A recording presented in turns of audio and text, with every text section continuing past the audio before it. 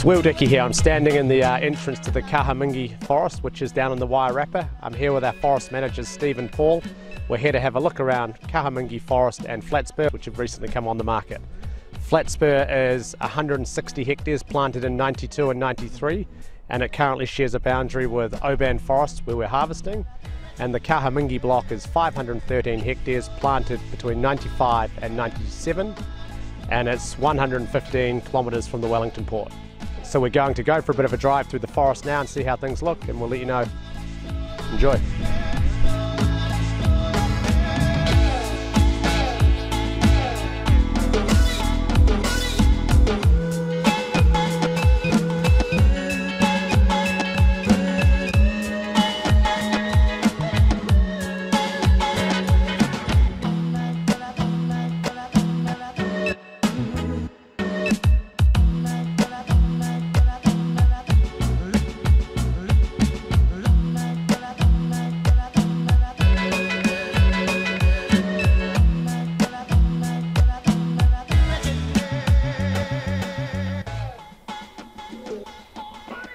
Here we are on the western boundary of the Kahumingi forest.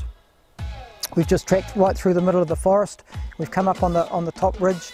We're sitting between the 95 plantings that we're standing in and the 96.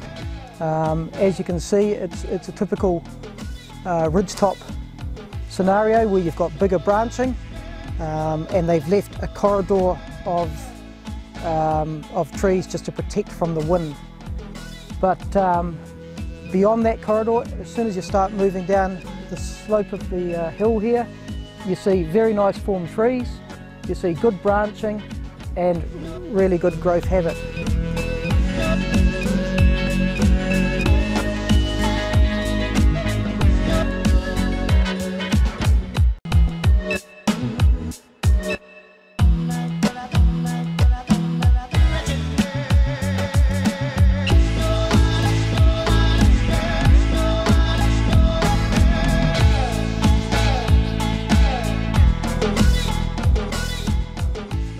We've been right around the complete forest, and it's pretty consistent.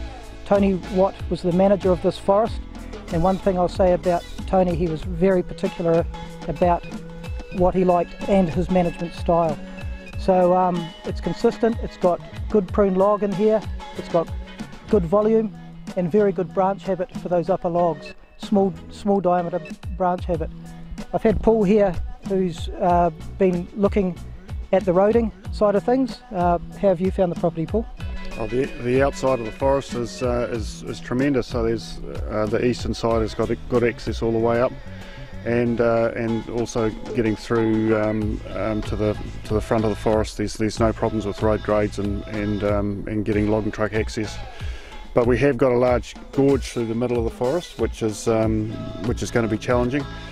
Some of the road grades for loaded logging trucks are going to be at their maximum, but I think looking at the levels that I've done at the moment, it looks like we should be able to get through the gorge so that we don't have to be forced to truck from the east side to the west side and lengthen the lead distance.